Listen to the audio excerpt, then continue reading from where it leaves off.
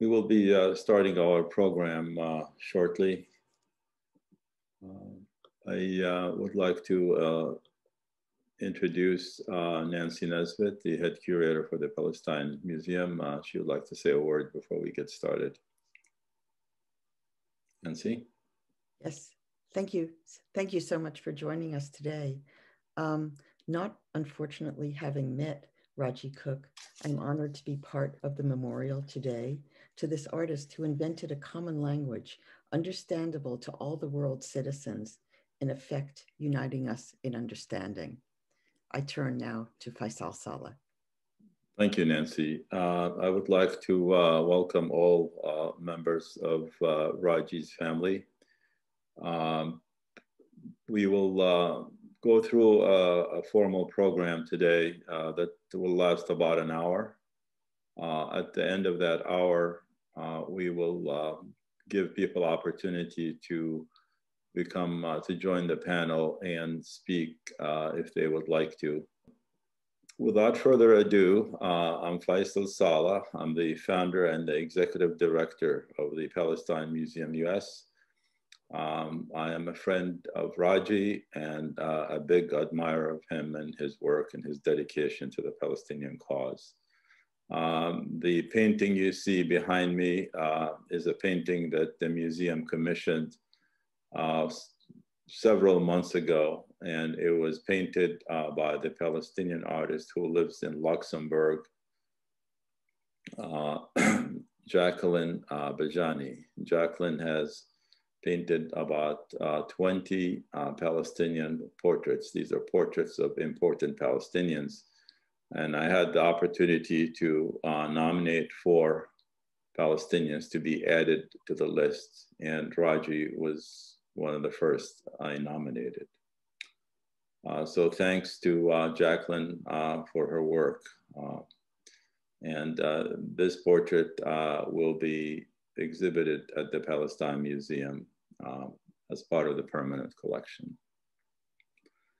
So our first order of the day, we will have a Palestinian artist, musician who lives in the area between Haifa and Akka in occupied Palestine.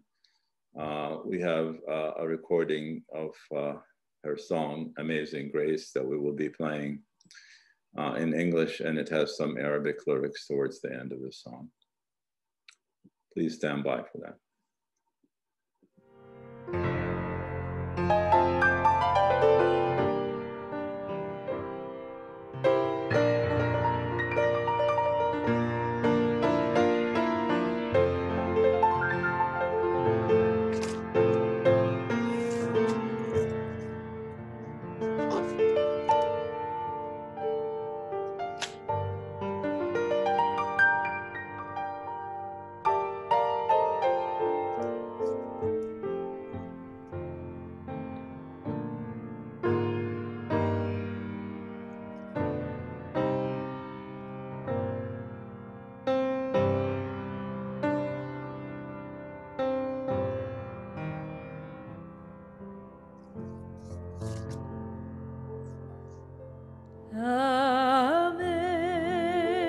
Amazing grace, how sweet the sound that saved a wretch like me.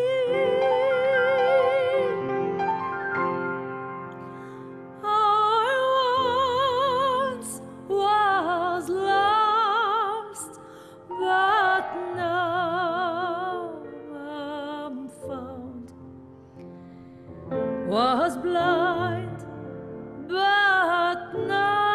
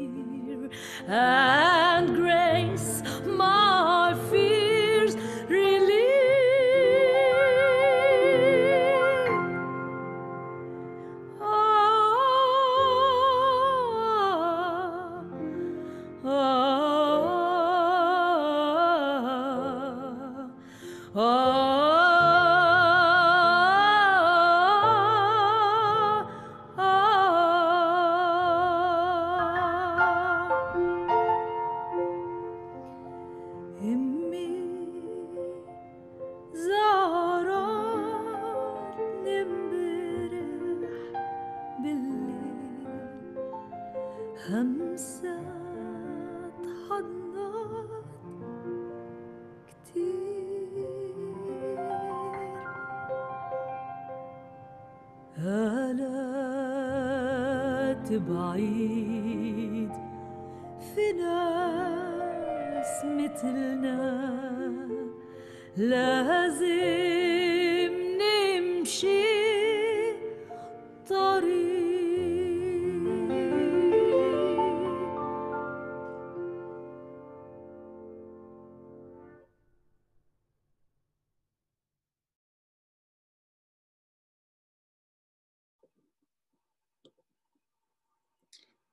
Our thanks to Amal Morkos and Fadi Deeb, who played the piano.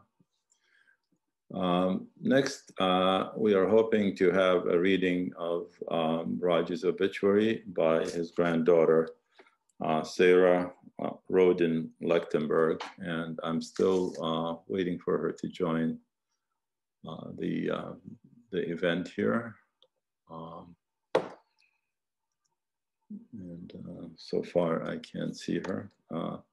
Sarah and I share the same alma mater. We both attended the George School in Newtown, Pennsylvania. Hi, I'm Sarah Rodin. This is my husband, Tyler Lechtenberg, and our son, Solomon Rajie, who was named after Rajie, who we're all gathered here to honor today. I'm going to read some excerpts from his obituary that we wrote last week. I hope that for those of you who didn't know Rajie personally, that it gives you a little bit of insight into kind of, who he was as a person and as a grandfather and as a parent and, just an all around great person. Okay, so Roger Cook was born Washington Crossing, Pennsylvania, passed away peacefully on Saturday, February 6th, 2001, in the presence of his daughters and the love of his life, Peggy. Pioneer graphic designer, Middle East peace activist, and beloved husband, father, grandfather, great-grandfather, brother, and friend, Rajie left a meaningful and lasting imprint on all those who were lucky enough to know him. In Arabic, Rajie means hope, a fitting name because to so many of us, Rajie was not simply family, an artist, or a neighbor. He was a singularly generous and buoyant force whose brilliance and talent were matched only by his kindness and good humor, whose remarkable professional legacy was exceeded only by his life-sustaining love for his family and his unwavering commitment to peace and justice for the Palestinian people. Born in Newark, New Jersey on July 6, 1930, to Palestinian immigrants Najib and Jalili Cook, Rajie graduated from Bloomfield High School and the Pratt Institute in Brooklyn, and he served our nation in the New Jersey National Guard from 1946 to 1955. Rajie worked in a number of different prestigious graphic design and advertising firms before founding his own firm, Cook and Shinosky Associates, Inc. in 1967. He did many, incredibly important projects throughout his career, but of course his most famous is the symbol signs. No matter where you are or where you live, if you've been to an airport or looked for a public restroom, you are most certainly familiar with his work. In 1974, Cook and Shinosky was selected by the American Institute of Graphic Arts and the US Department of Transportation to design symbol signs, a collection of 52 pictograms, including the internationally recognizable men's and women's bathroom signs, the no smoking sign and parking sign, and many, many more, which are used to this day. He often joked because, for those of you who know him, he was a very funny person. His art appeared in more museums than Matisse and Van Gogh's. For his contribution, he was invited to the White House in 1985 to receive a presidential award for design excellence. In 2003, the project was accepted to the collections of Cooper Hewitt, the National Design Museum, and the Smithsonian Institution. Rajie closed Cook and Shinosky in 2002, and he turned his attention to a project he had been working on since 1981, a very prolific career as an artist activist. He created and exhibited three-dimensional sculptural assemblages, his quote boxes, including many about the Middle East conflict and the Palestinian humanitarian crisis.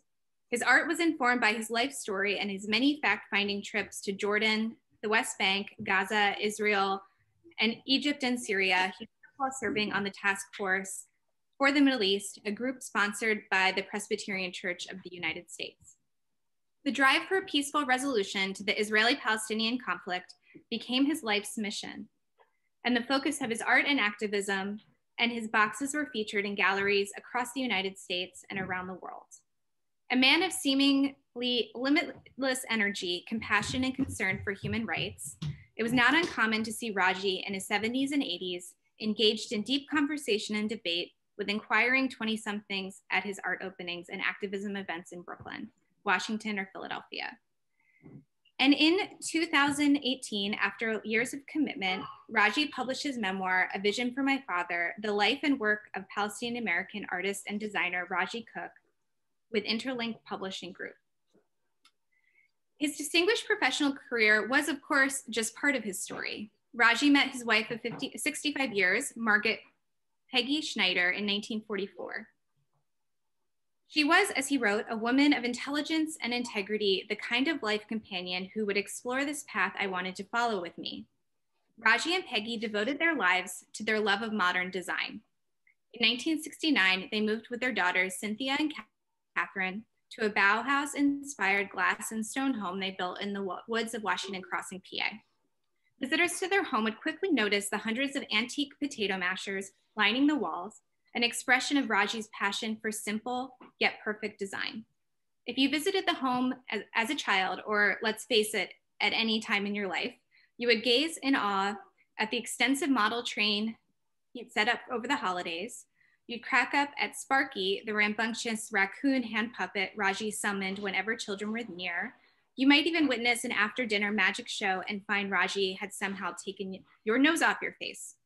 As a side note, with Sparky, I remember very clearly being a teenager traveling with Rajie around Jordan and him bringing it out to entertain young children everywhere we went. And it was his way of kind of getting people to talk to him and enjoy him. He was really someone who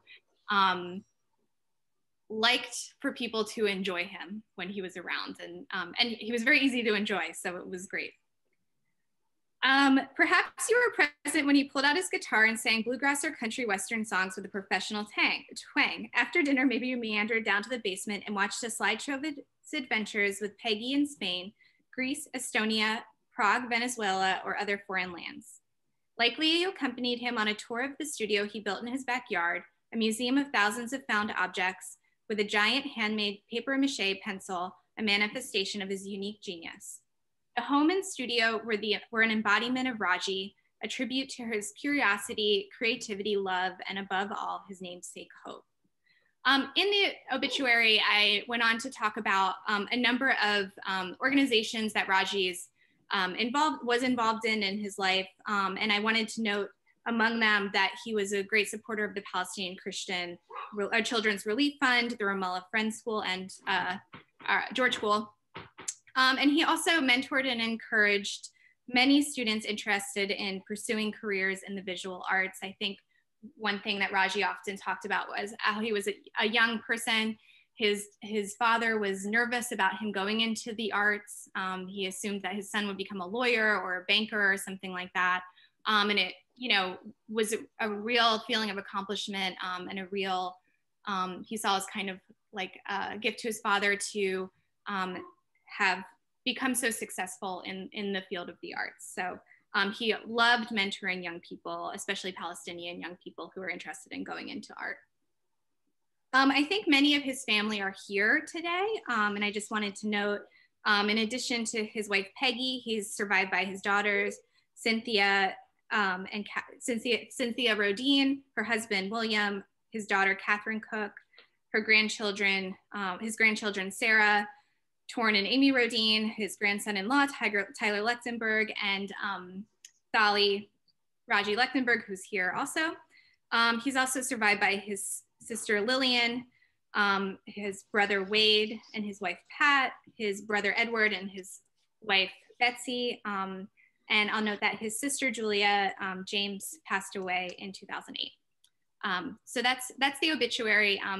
It's online, so you can read it with more detail in it. It's very long already, but thank you all for joining us today to honor someone who was incredibly important in my life, my family's life, my son's life, and for his many friends.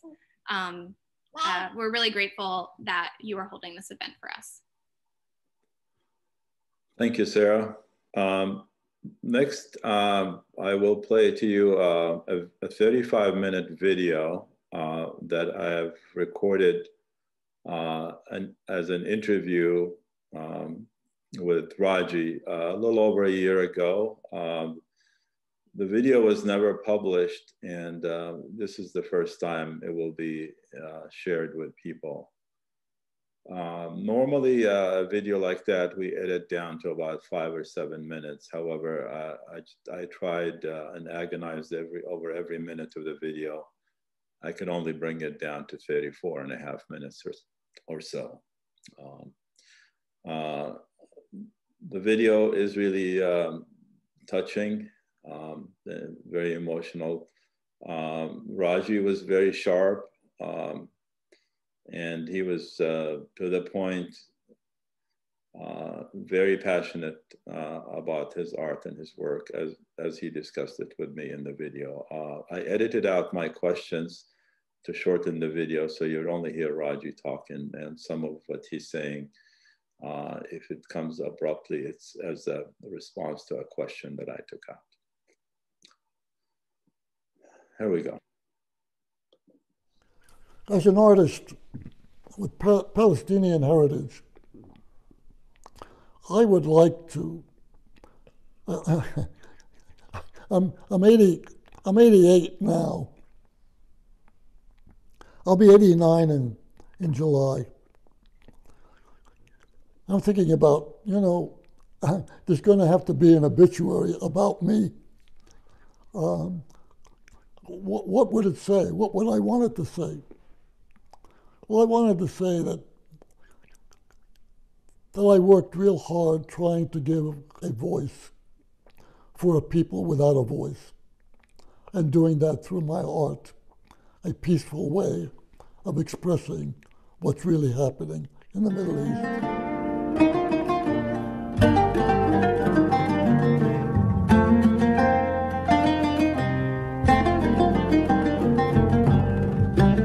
My name is Rajie Cook. I'm a Palestinian American. Now, Cook sounds non-Palestinian, but my family name was actually Suleiman. And when the British came in and took over the territory from the Turks, who called my grandfather Kujuk. My grandfather was a small man, and Kujuk means small, I believe, in Turkish. But when the British came and sort of expelled, you might say, the Turks, they confronted my grandfather and asked him, "What's your name?" And he said, "Kujuk." They said, "No, that's a bad name. That's Turkish. Your name is Cook." Well, my family name was originally Suleiman. So my family name, was taken away from us. My mom and dad came from Ramallah in 1927. My dad made several trips back and forth from America to Ramallah, but on one of them married my mom. Her name was Jalila. Her last name was Tota, Jalila Tota. After they married, they came to America in the year 1927. Shortly afterwards, I was born in 1930. And subsequently, my parents had another daughter, and then a son, another daughter, and another son. When I was in high school, my junior year, 1946, 47, my dad asked me, what did I want to do with my life? And you know, and most Palestinians and most immigrants, they come to America thinking that their offsprings will end up being in the medical field or law or engineering, something that would guarantee food on the table. And being a person who was born in 1930, a year after the 29 crash, my dad was really concerned, and that I would have been able to provide food on the table for my family when I would subsequently be married. Well, I was really interested in art, and I told him I wanted to go to art school.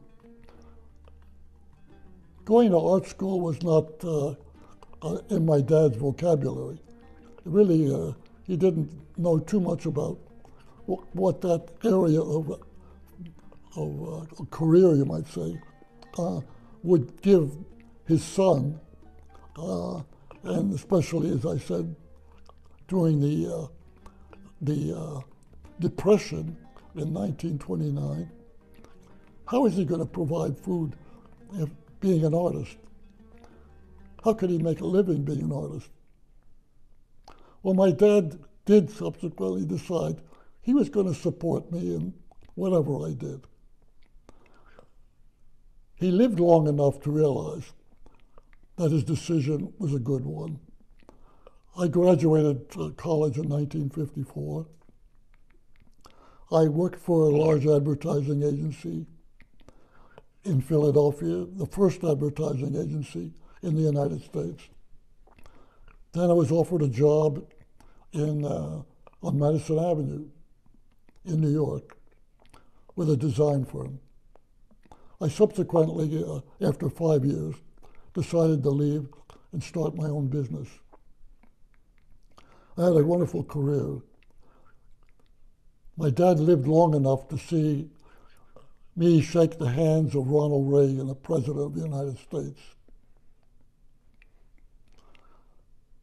After we completed a project for the United States government and winning an award for it, a design award, only one of 13 awards given for design in America. The project, it was to design a set of symbols that would assist travelers coming to America at that time approaching the bicentennial. And they were concerned, the government was concerned, that people would be able to travel freely without having a language they may not be totally familiar with. So these symbols was going to be a visual language, ticket counter, baggage, ground transportation, arrivals, departures, luggage pickup. These are symbols that are pretty important. Men's room and ladies' room, most important. And these symbols would have to be understood clearly as a graphic image to foreigners who have no understanding of the English language. The project took us a year to do. We did about 70 symbols. As I might have indicated earlier, but I had a partner that worked with me for about 30 years. This project took a full year to do. And it was exciting to be a son of an immigrant, developing a project that people all over the world would be using. And this started in 1974 when it was introduced to an international conference on transportation. That's a long time ago. My father really lived long enough to see that my career and his willingness to provide an education for me was a good investment. As a designer, graphic designer, I really never thought I was working I was doing work for AT&T, IBM, sharing many pharmaceutical companies. All of my clients were Fortune 500. We had no sales staff. I was a salesman, I was a designer, and I had a partner who also assisted in design. Mentioned earlier, his name was Don Shanowski. In 1981, my wife and I decided we would like to go to Palestine. I would be interested in seeing a little bit and understanding and getting to know more about my roots. And we spent a month in the Middle East. Went to Egypt and Jordan and Palestine.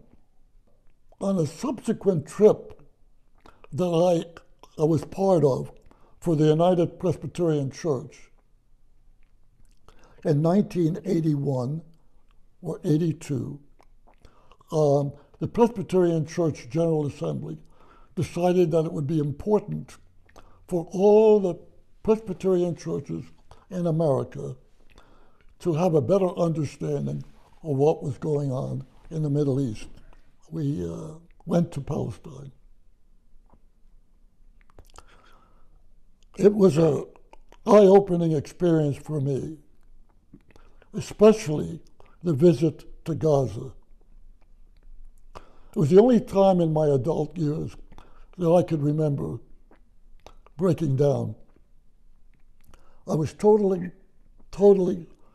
my life was totally impacted by the visit to Gaza, visiting refugee camps, visiting the people in those camps, seeing what was happening. I could not understand how a situation that was happening there could happen. I came from America. I had the freedom to do most anything I wanted to do that was a law-abiding person would do. I could travel.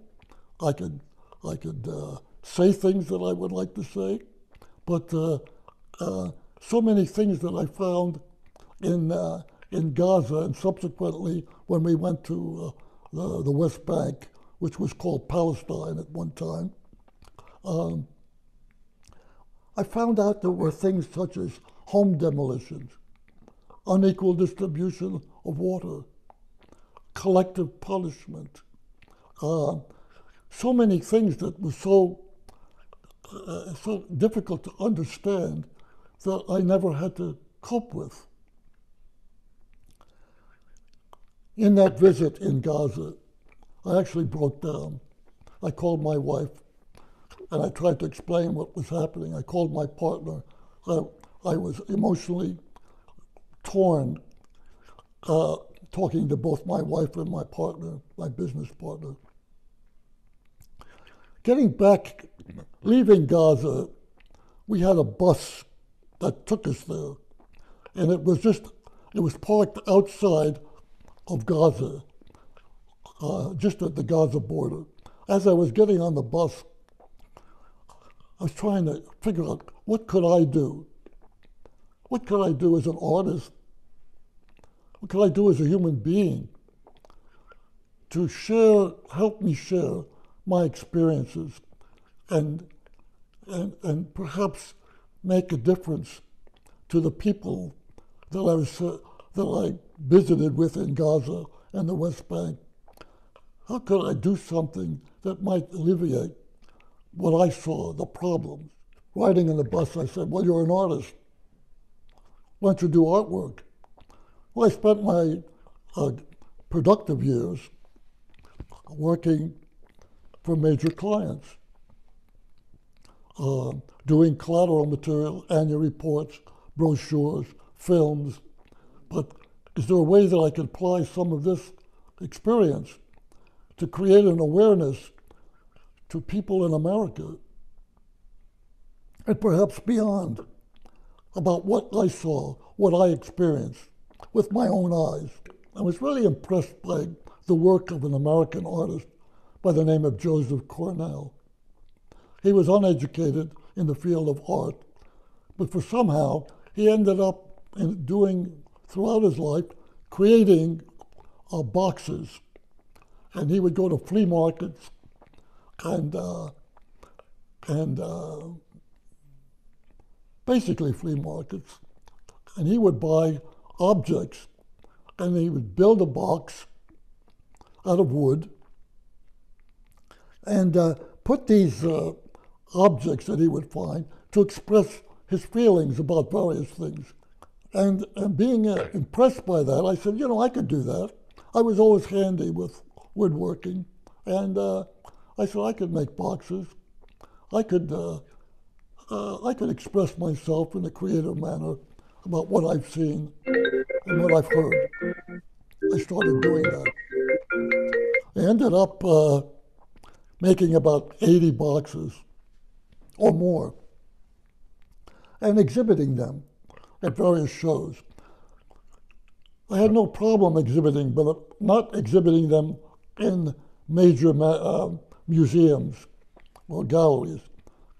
Mostly museums were afraid to show the work because they couldn't understand how, I'm sure, that this sort of thing could be happening, or perhaps under pressure from Jewish groups that didn't want people to understand what was happening there that I was trying to express through my art. There's several projects that I did to be able to express my feelings. So often we hear in America that Israelis have been attacked, been shot, or that the Palestinians, the thing that bothered me most, that Palestinians were sort of inhuman. They're vicious people. We always heard about one side of the issue here in America. Today, this is still going on. To this day, as I speak, we're only hearing one side of what's happening in the Middle East. We never hear, or very, very, very, very little do we hear about what is really happening in the West Bank, in Palestine, with illegal settlements. And so killing of Palestinian children. We only hear of the tragic situation of a child being killed that was a Jewish, or some young fanatical Palestinian went and blew himself up in a market. I tried to figure out, I tried to express myself through my art that the Palestinians had no airplanes, they had no fighter planes, they had no tanks, they had nothing more than, in most cases, a slingshot. Whereas the military in Israel had fighter planes, perhaps provided by the American government. They had tanks. These are things that I saw, airplanes that had the Star of David on it, tanks going through Palestinian villages. I wanted to express some of these things. So maybe more clearly, what's happening could be more clear to what's going on there. And doing work for major corporations in America, creating programs or developing brochures or film was very easy for me to help promote what a client was looking for or trying to do. Well, I said I could do that, and when I was doing it, I felt very comfortable. I had no problem of expressing myself. My only problem is getting my work exhibited. I had a great deal of experience. I was a student, given an award for a student who graduated Pratt Institute as being an outstanding designer in my field. I felt very good to be a Palestinian and doing what I'm doing now as clients, being my heritage, relatives who are still there. One of the projects that I did was I got the names of all the children that were killed, Palestinian and Israeli children that were killed within a period of 10 years. And the overwhelming names, well, let me tell you a little bit about the project. I created a box, and the box had a list of names, both Jewish names, Israeli names, and Palestinian children's names. And in the bottom quarter of the box was filled with spent cartridges, bullets, but spent cartridges of the kind of weapons that were used by the Israelis in the Middle East. The overwhelming names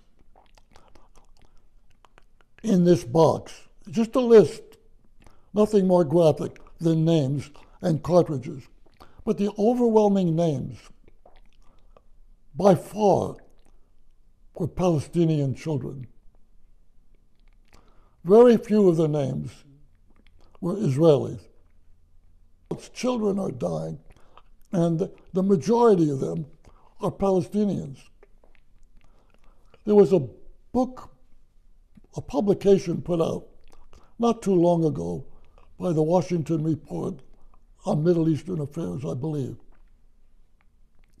And it listed for a given year the amount of deaths, children being killed on both sides. This publication is readily available, and it takes day by day, every day and every month, how many children were killed and their names. But it's unbelievable. Overwhelmingly, more than 60 or 70% of the names were Palestinian children, young children, never having an opportunity to live as I am living in my home. I'm a collector. I collect a lot of things. And one day I was at a flea market in just outside of Lambertville, Pennsylvania, very large flea market.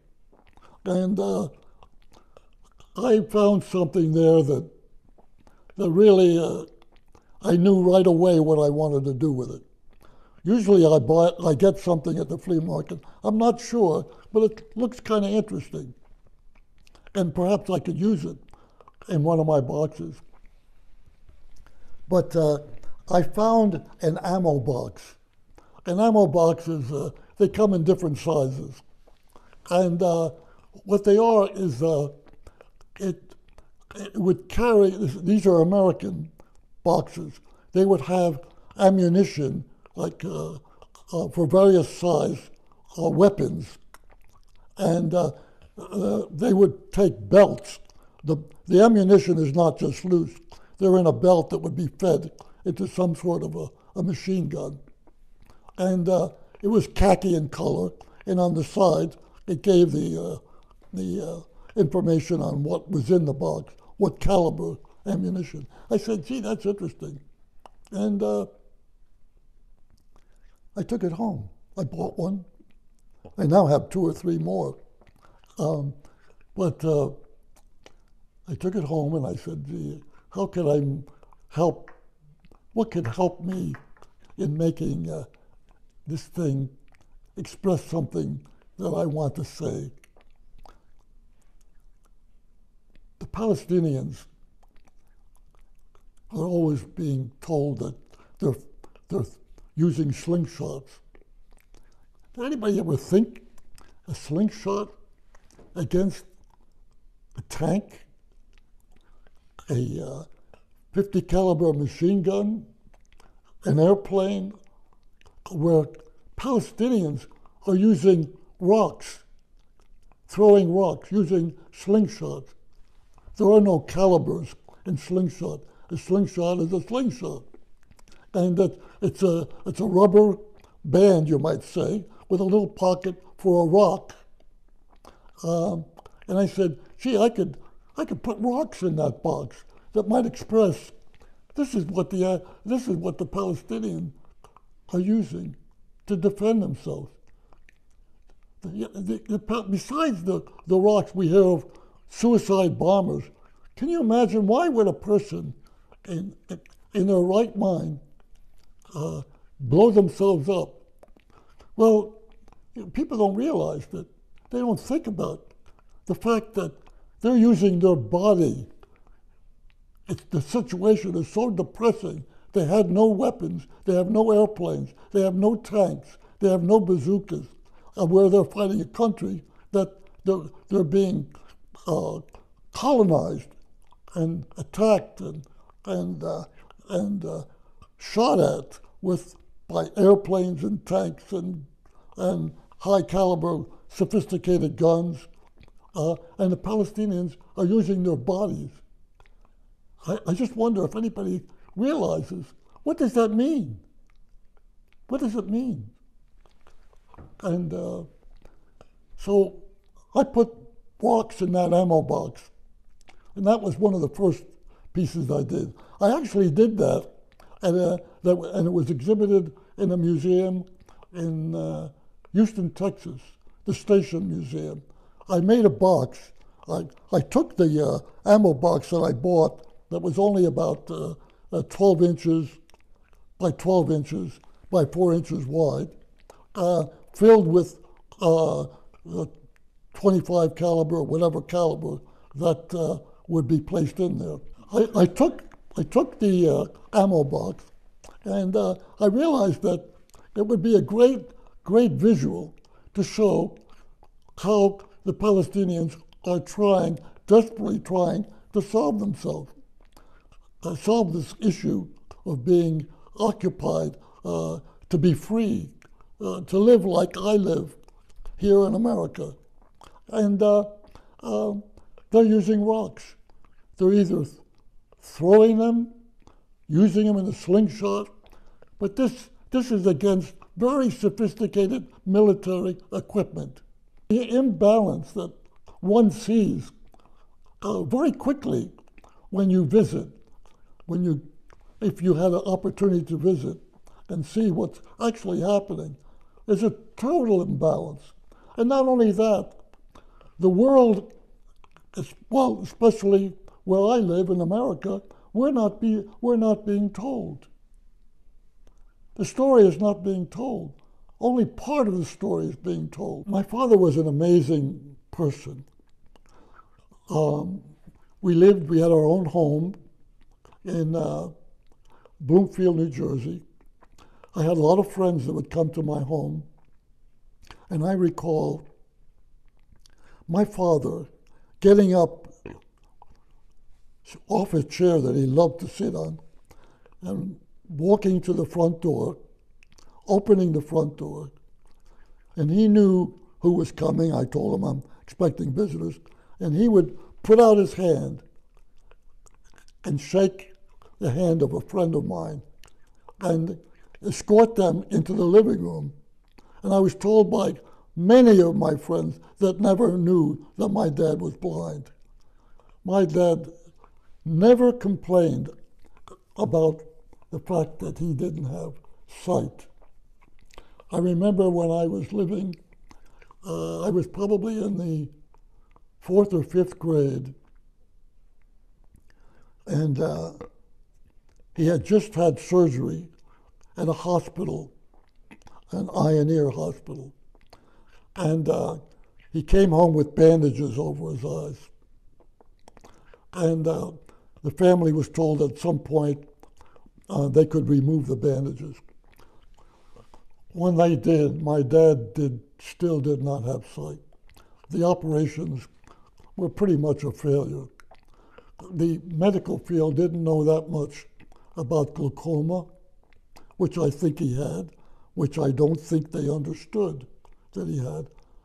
And he had cataract, which today is a rather minor surgery. My dad lived as a blind person all his life, the better part of his life. I never heard my dad complain once. The only things he would ask me to do would help do something physical that he couldn't do. Or he would ask me to go for a walk with him, and we would walk around the block. But as I said, he never complained to me, never complained. But he was listening, he was always listening, or frequently I found him listening to the radio. We had a radio called the Stromberg Colchin. It was a floor model radio, had short wave. And I recall frequently my dad would be sitting by the radio, his head tilted toward the speaker on the radio, big floor model radio. I recall it, he was about 94, listening, as he usually did, hoping to hear some news about peace in the Middle East. My father lived till 95 and was never able to hear the kind of news that he was hoping for. Peace in the Middle East. At the time when I took a picture of him, and it was it's in my book, that I was interviewed by a correspondent who happened to be Jewish. And he was interviewing me on a subject of a situation that was occurring in Westchester. We were trying to have an exhibit. We developed a program in a gallery, an exhibit in a gallery of Palestinian art, done by artists in Palestine and Palestinian artists in America. And we needed about $100,000 to rent the gallery. It was very expensive. So in the town of Westchester, we were given a community center where we could sell olive oil. We could sell the beautiful hand embroidery work that were done by Palestinians. There were a number of people that complained about this. They said that we were selling items to promote a show that was promoting terrorism. The councilmen in Westchester got involved. They were called in to see if he could stop this raising of money for this terrorist show. Well, I'm driving to a meeting that I had to be at, and I got a call while I was in the car. I pulled over and answered the call, and it was a gentleman by the name of Peter Applebaum. He introduced himself as a writer for the New York Times. And he asked me a lot of questions. And he said he was doing a story about the situation of a group of people raising money for a show that was promoting terrorism in the Middle East. And he said, could he talk to me about it? I said, certainly. And we talked for about 20 minutes or more. And he published an article. And the article in the New York Times was titled, Much to Do About Nothing. Much to do about nothing. I was totally, I I was just so pleased with this article that he wrote. And the writer, his name, as I said, his name is Peter Applebaum. He was a Jewish writer. And in the article that he wrote, the last paragraph in the article was a quote from our interview. And it went like, if I can remember correctly, I said to him, Peter, my dad died at 94, blind, sitting next to the radio, blind, hoping to hear some good news about peace in the Middle East. I said, Peter, I'm 71. At the time, I believe I was 71.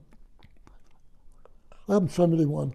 I don't want to die hoping to hear good news about peace in the Middle East. I don't want to wait that long. I don't want to be gone from this planet.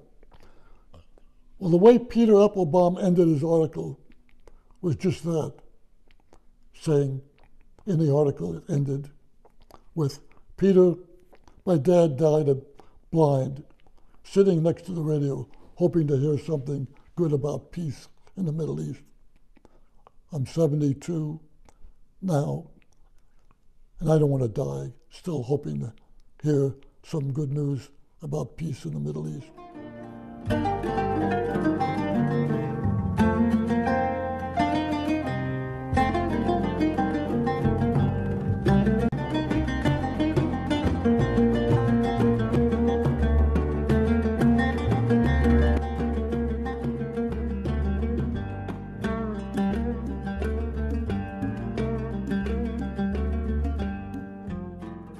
We'll give you a minute to catch your breath.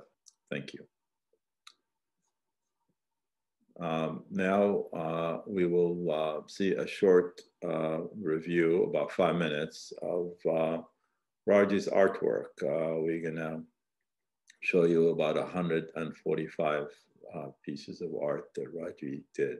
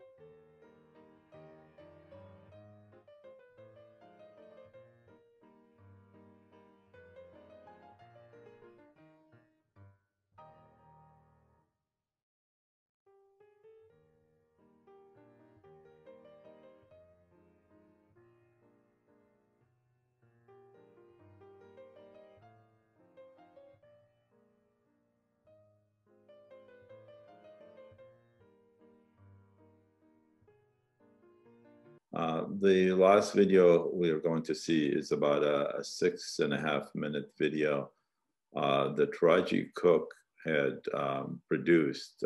It's about the Gaza children, and it's titled A Child's View from Gaza.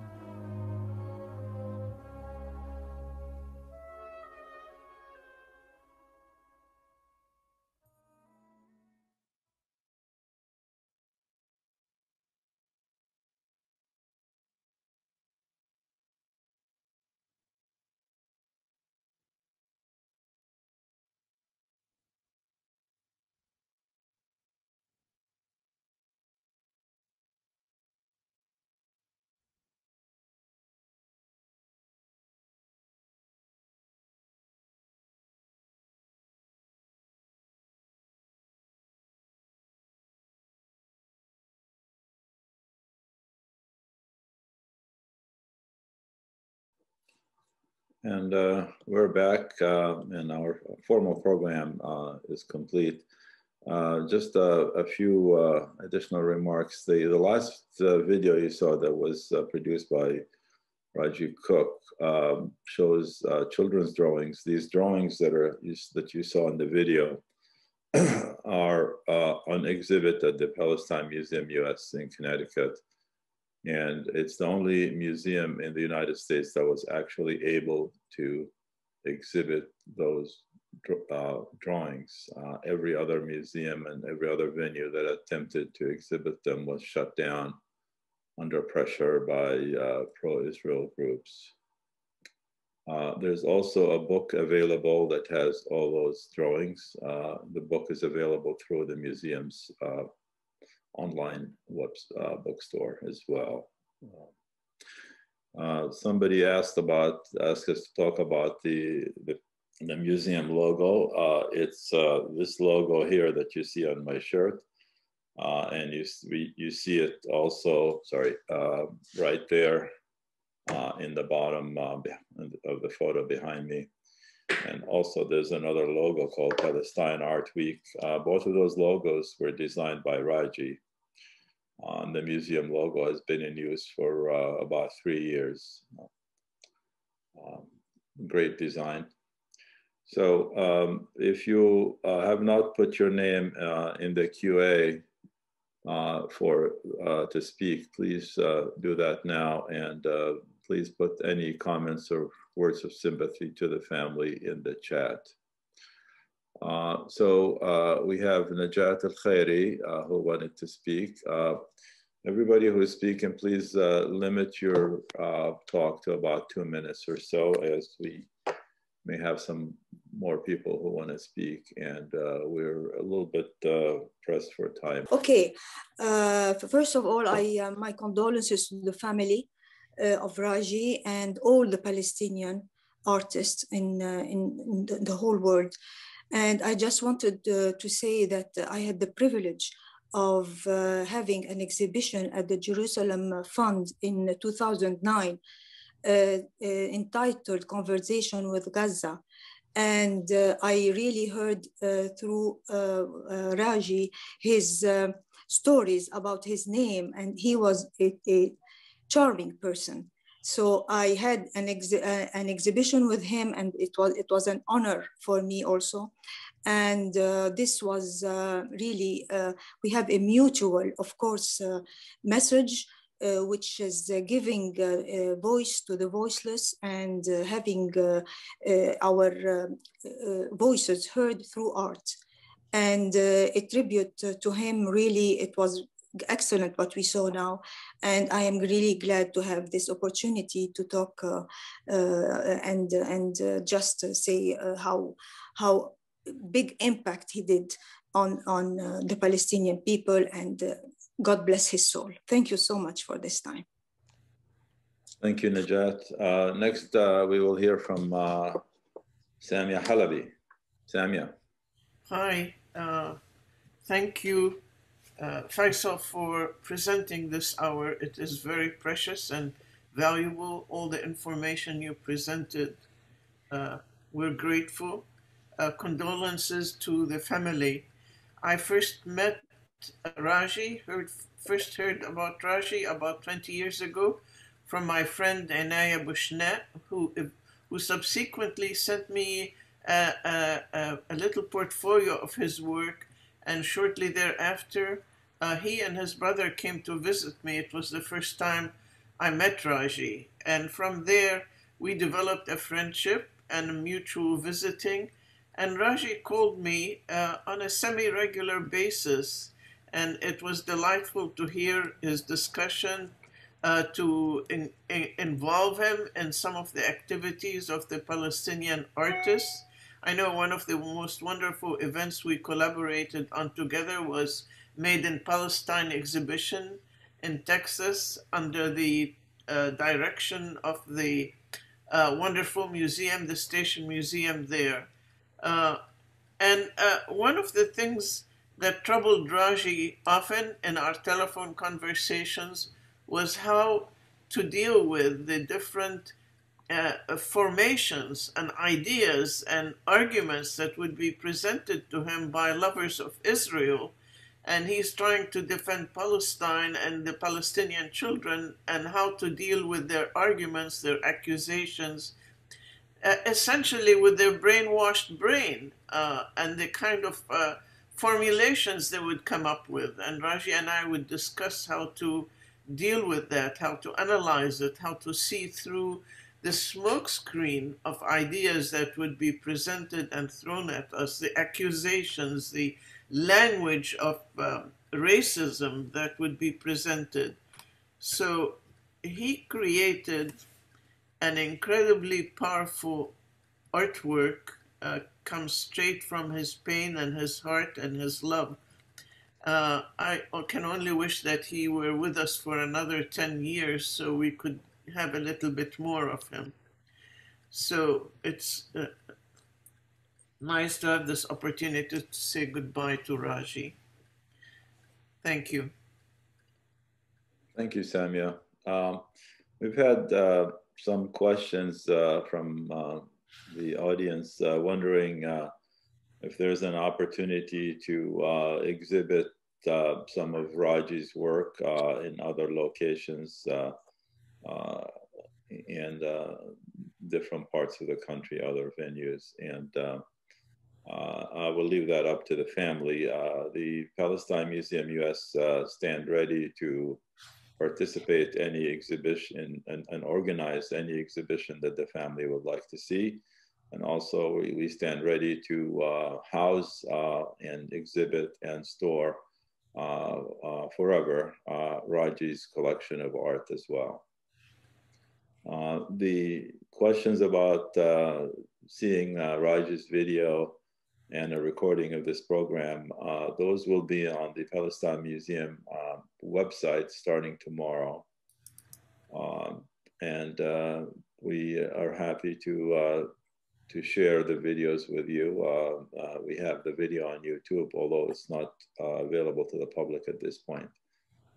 We will be making it available through the website.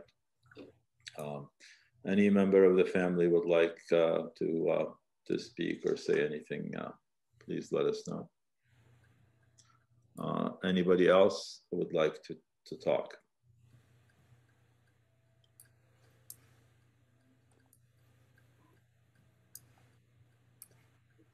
Zena, sorry, I have you on the list here.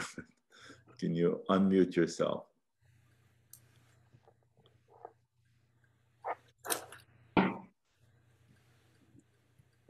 Hello. Hello, Yeah. everyone. Hi, Faisal. We're not hearing you. Try again. Okay. Hello, can you hear me? Yeah, I can hear you. Go ahead, try. Okay. Hello, Faisal. Hello, everyone. I hope it's a clear connection, relatively.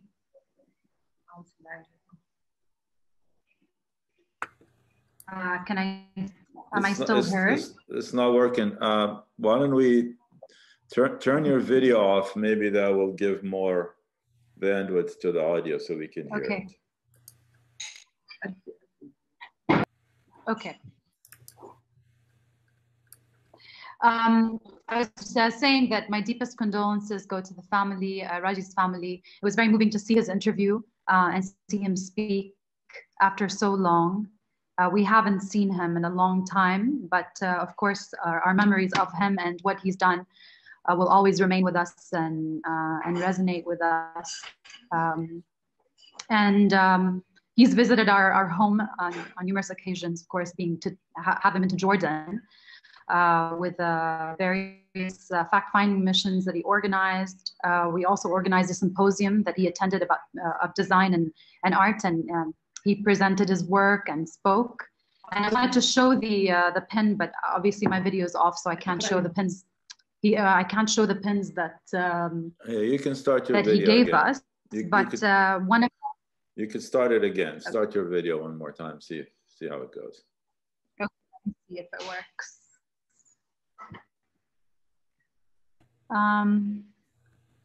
Yeah, it's not working from my end. Well, you need to turn your video on. That's what I'm doing, but I'm clicking on it, but it's not working. I think you deactivated it from your end. No, you're a panelist. You should be active. I'm asking you to start video. Let's see if it works. All right, there. Yeah, now I think it's gonna work. Oh. No. Okay. Yeah. Don't worry about it. Yeah, it's no longer working for some reason. So yeah, okay, I'll just read it. It said, a masterpiece, P-E-A-C-E, requires thoughtfulness. That was one of his beautiful pins that he gave away to people who attended the symposium. And it was just lovely to have him. He was such an inspiration to everyone who attended, as a designer, a speaker. He was a true motivational speaker to everyone he met. In Jordan and in Palestine, everyone he brought to Jordan, and they always came back and told their stories to us, what they witnessed with Rajie, what Rajie told them, the stories he told them. So it was really something beautiful to see, the trail he left behind with people. He, again, I can't start the video. I also wanted to show you my album because when I was 14, Rajie basically helped me record my very first album. Now, I'm a singer, so he took me to his son-in-law's basement studio and got me to record my very first album. And one of the songs he really loved was Nassam Alayna al-Hawa by Fairuz. And he actually included it in one of the documentaries he did about Palestine. And you can still hear me, right? Yes. Hello? Yeah, continue, please. I just wanted to do a small dedication and song, basically, of Nassam and Hawa, only literally a few seconds, because I know I don't have that much longer. So this is to Rajie and his love for Palestine. Take your time. We have extra time because not enough people wanting to speak. So take your time. Okay. So yeah, to Rajie. نسم علينا الهوى من مفرق الوادي يا هوى دخل الهوى خدني على بلادي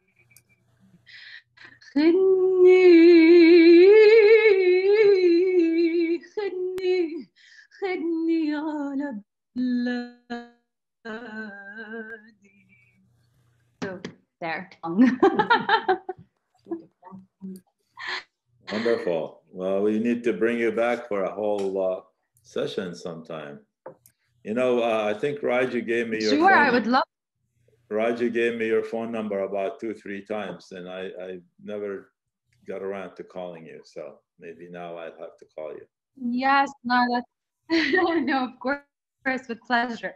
Actually, there's one little tiny bit I'd like to do for him as well, because I know he always loved the idea of going back home to Palestine. And this is also for Fairuz, and it's called Sanarja Yaman. I won't do also a long, I'll just do a very small version of it, only the beginning, because it's a very long song. سنرجع يوما إلى حينا ونغرق في دافئات المنى سنرجع مهما يمر الزمان وتنأى المسافات ما بيننا فيا قلب مهلا ولا ترتمي على درب عودتنا موهنا فيا قلب مهلا ولا ترتمي على درب عودتنا موهنا يعز علينا غدا أن تعود صفوف الطيور ونحن هنا there. So love to Rajie and to all of you. Zaina, This is a bit emotional for me, so my voice is a bit shaky. But so we're gonna have to have the Rajie Cook Memorial Concert. yes, of course. I would love to be a part of it. Okay, I'm gonna have to look up that phone number that he gave me. Yeah, I'll send it to you also via. I mean, we're in touch on Instagram as well, and I'll text it to you. Sure, thank you. I'll send you. I was kidding, and you. I know how to get hold of you. So. Thank you Okay, so great. much. Thank you. We weren't counting on this having beautiful music at the end, you know. So, but thank you so much. That's a great surprise. No, thank you for hosting this lovely webinar, and in memory of Rajie. I mean, I feel like a member of the family, so I'm speaking like a member of the family. Yeah, we miss him dearly, and as I said, he left a legacy behind, so he'll be always remembered for his love and for his work. Thank you. As everybody who wanted to speak spoken? I noticed that Cindy and Will Rodine, his daughter, want to say something. They put it in the Q&A. I don't know. Give me a second. I will promote them to panelists. Cindy? Yep, CYNDI. CYNDI. Okay, so and she should pop up on the list here. There we go. Let's see. Yeah, ask Cindy, please unmute yourself. Right here. Oh, wait. Okay, we can hear you. Put your video on if you Where's the video? Yeah, turn your video on. It's in the bottom left corner. There you go. Yeah, there you go. Okay, Mom. We're up there. We want to thank everyone for doing this. It was so beautiful. It was good to see my father actually speak, because we haven't really heard him speak like that for a while. And it was good to see that. And it was just so lovely. Everybody's tributes and the everything you've done has been wonderful. And we want to thank you so much. It means a lot. And my mom is here, and it's a really good thing for her to hear. I want to say thank you also. At this point, I can't really say too much. It's okay, Mom. But it was wonderful seeing all of the information that Roger was talking about. I've heard him talk like that, and to hear him say it again. It's been a while since we heard him speak. Yeah, it's been a while since we've heard him speak with his, before he passed away. With passion. It was so nice to see that there were so many people that were, I'm having a lot of trouble here right now. It's okay, Mom. It's all right. It was Zaina, you were beautiful. And sorry we couldn't see much of you. I saw Amal there. Yes, I did too. I'm so sorry we haven't seen each other in so long. And do Sally, miss you. Sally, we miss you. Yeah, our new little great grandbaby. I wish you could all come over and visit with us. We would love to. Thank you so much. Peggy, I just want to let you know that when I was talking with Rajie, and at the end he says, "Did I do well?" I said, "Oh my God, did you do well? What an interview!" I know it was him. It was truly Roger. Anyway, thank you. Thank you so much for putting this together. Yeah, it's beautiful. And everyone who attended. Thank you for allowing us to share your grief with you. Oh, I hope it was a tribute that we could not have. It was just a beautiful tribute. Thank you so much. It's amazing. And then the video will be available tomorrow, so you can share it with people. And yes, I will send you the links and all the information you need. Okay, that's fantastic. That video was recorded on an iPhone, by the way. Oh yes, Zaina. Just want to say a few words. Peggy, hi. Family, hello, everyone. It's Amal. Oh, Amal. Too bad the video is not working, but we see you. We can see you all, and it really, we miss you, and I really treasure all of you. And he's going to, we will miss him a lot. Thank you so we much. miss you all, and our deep condolences. You know that we love you so much. Oh, and I can't tell you how much I know it's a very tough. Yeah. When I get to the point where I can talk about it, I hope we can get in touch with each other then.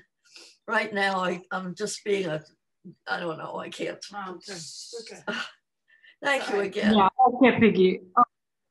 Okay, dear. Okay, we'll speak to you some time next week, hopefully. Thank you. Oh, and bye, everyone. Bye. Sorry that the video is not working clearly. We can hear you. Thank you. I would like to thank everyone who joined us today, and Samia and Rajie.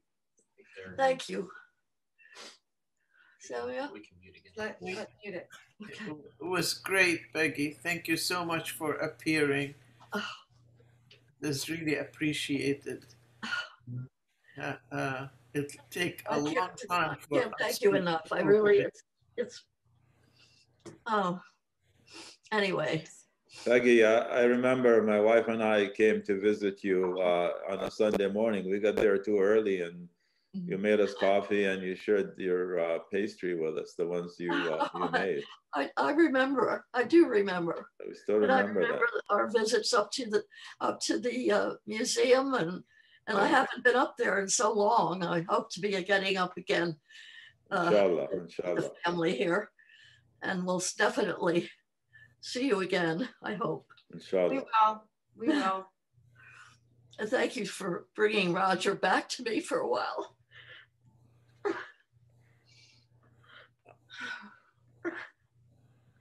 I'm sorry. That video is very precious. And I worked on it about 20 hours to produce it, and every minute was worth it. Thank you. Faisal? Yes. Yeah, and I just want to say to all his friends and his family, thank you for allowing us to share him with the world today. A fitting tribute. Thank you. Thanks, Nancy. Okay, I think we are going to wrap this up. Thanks, everybody. I know this is a very emotional experience for all of us, and we need a little bit of time to wind down and relax. I hope everyone would do that. It was beautiful. Thank you. It was just beautiful. It was. Thank you all. God bless. It's all. Take care, everybody. Thank you for doing this. You did a great job. Thank you. Thank you, Faisal. Thank you. Our job is to tell the Palestinian story through the arts, and by God, we did it today. I think you did. I can't believe it. It's beautiful. Yeah. Thank you. Take care, everyone. Thanks. We're going to have to say goodbye. We say it in Arabic usually. Ma salama, everyone. Ma salama. Allah sallam.